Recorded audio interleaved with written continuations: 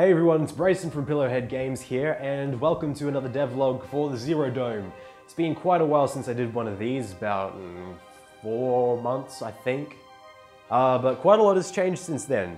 So the last devlog I did, I asked for some testers and I got some pretty good feedback, so thank you to everyone who helped test out the game. I have made quite a lot of changes to the game based on that feedback. Changes to how the game plays, made it a bit more, tightened up the mechanics a bit so they're a bit more fun. And well, I'll walk you through what I've changed in just a second. But I also wanted to say that I now have a Discord server for Pillowhead Games. So nice little Discord server for us to chat about VR in general, VR games, all that kind of fun stuff. And I'm going to be running some more tests, some more feedback tests for the Zero Dome through that Discord server. I'll put a link to the Discord server down below, so if you jump on there, say hi, introduce yourself, I'll get a key sent to you through there ASAP, and then yeah, you can just leave any feedback you have in the Discord server. Even if you're a developer yourself and you want to ask questions about, hey, how do I do this cool thing, or how do I do that? Anything, just hop on there, anything VR, we can chat about it, have a pretty good time, have some fun, and hopefully we can make the Zero Dome a pretty awesome game out of it. So if you want to be involved in that, link is in the description below, and I will get a key sent to you as soon as possible, and I'm looking forward to all of your feedback. Now, onto the game itself. So it's been quite a while since I last did a devlog. There have been quite a lot of changes that have happened since then, based on earlier feedback that I got. So I'll start by covering some of them, then we'll get into the game itself. But the first big one is that the items are now on holsters. So before it was, you'd hold down the touchpad, a wheel would show up, you'd select items like that, kind of like Space Pirate Trainer. But I decided to go with a more Robo Recall style, where there's guns on your holsters, on your sides. You can shoot them, drop them with the grip buttons, they'll return to your holsters, and that's how you reload them as well. So now you've got pistols on the side, you've got your build tool right on your chest, and on your back are where your machine guns are. So you shoot them, drop them, when you pick them up they'll reload and consume energy, like that. So that's the items worked out. I do need to add some options for this holster itself. Right now it's kind of like on your sides, kind of like side holsters, but I do want to have the option for you to be able to change the height and also the distance they are away from you, because it's a bit awkward at times, and what works for one person isn't going to work for someone else. So I want to have an option to be able to adjust the holsters. But that is the items updated. Let's jump into the game itself. And I will talk about one of the other things that I've added, which is oxygen. So there is now oxygen in this game. So it's this little bar down here on the bottom right.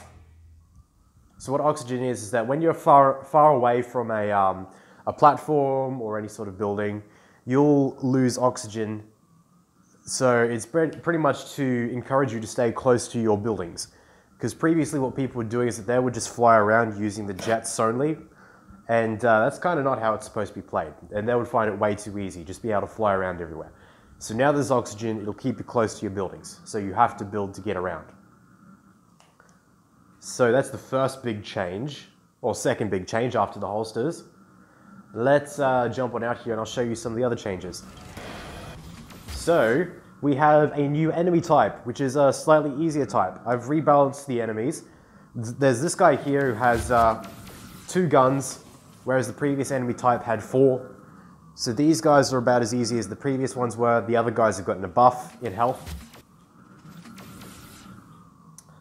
But yeah, I went through and reworked my enemy classes so they're a lot more extendable now, meaning it shouldn't be too complicated for me to add more enemy types in the future.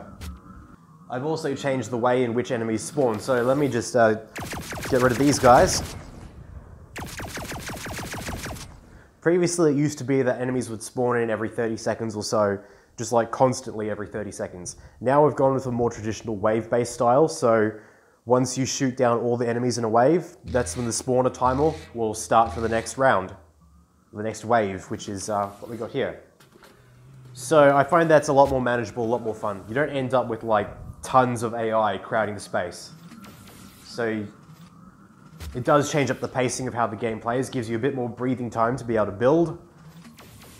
and also make sure things don't get too crazy. Alright, the other thing that I've added, which you might have already seen the video of, is I've added some heads-up display shake. So whenever I get hit by any of these, there you go, you'll notice their heads-up display shaking. I'm using that as a sort of alternative to camera shake, because, you know, camera shake is not going to look good at all in VR. So I've got the HUD shake to sort of give that same emphasis without actually making people feel sick. So I've also reworked how scoring works. It used to be that you had to get inside of the zone over there, and when you're inside of it, that's when you get points. Kind of like a King of the Hill type situation. Now, the way it works is that you get points from shooting the enemies down, and that's used to restore your energy. I also used to have it that energy was used for everything, building, ammo, a shield as well. Now it's just for ammo and a shield, and metal is what you use for building. So metal you get from shooting down enemies. And then with that, you can use that to build. I'm probably not going to be able to get over there, but we might as well try, see how far we can get.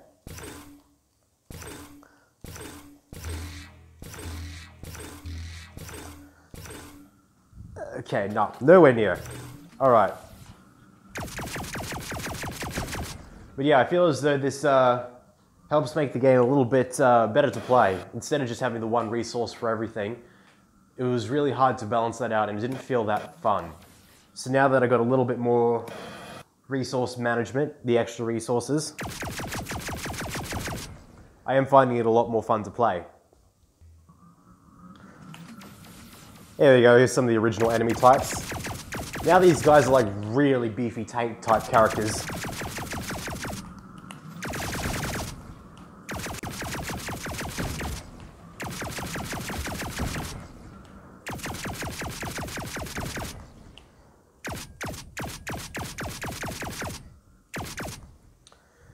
But yeah, changing the enemies to the more wave-based style has helped change the pacing. Means you can play a little bit more defensive now. Previously, it was just a mad rush to get inside of the bubble to get points. But now, it is actually beneficial to build yourself little defensive structures to hide behind. Kind of like Fortnite, that sort of style. Right now, the structures do have an unlimited amount of health, so if they get shot, they won't get damaged, but I do want to change that as well. So, not only will you be building structures, you'll have to repair them, rebuild them if they take too much damage. I think that would be a really cool addition to have. I also want to add in things like buildable turrets you can build around the area as well, to help defend yourself. Alright, here we go. Let's restore some of our energy. So yeah, so this blue line here is your oxygen tether, which is what I was mentioning earlier. As long as that tether is there, you're connected to oxygen. As soon as you fly too far away, your oxygen will start draining, and then eventually your health will start draining too.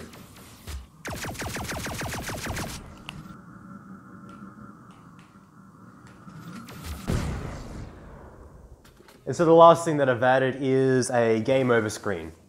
Everything goes black and white, game over flashes in your face, and you can see your score down below. While you're in the game over screen, you can't actually use your hands or interact with anything. But yeah, once you're here, hit the menu button, you go straight back to the main menu, and you can start by playing it again. So leaderboard, which I've got to reset now that I've reworked all the mechanics. These are still scores from the old scoring system. So I've got to rework those. There might even be some bugs where your score is slightly lower than what you've actually gotten. That needs to be fixed as well. And yeah, add the holsters, add the health to the platforms. And then from there, I'm going to start working on more enemy types, more gun types. And sometime pretty soon, going to launch on Steam Early Access. Got to figure out when. I haven't got a release date set just yet, but I do want it to be very soon. So the sooner I can get this out to everyone, the better. But yeah, if you want to help test it out, jump on the Discord server. I'll be looking for feedback on things like the difficulty of the game. I'm not sure if I've made it too hard or not. That's always the hard part of developing a game. You spend 10 months working on a game and, well, you can't really tell if you've just gotten really good at it, or if it's too hard.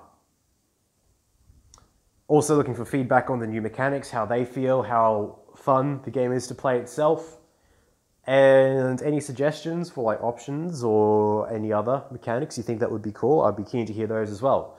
So jump on over to the Discord, link is below, like I said earlier. Say hi, introduce yourself, and I will get a key sent to you ASAP. Anyway, I hope you guys enjoyed this video, this updated look at the game. Hopefully see you in the Discord, and I'll see you all later.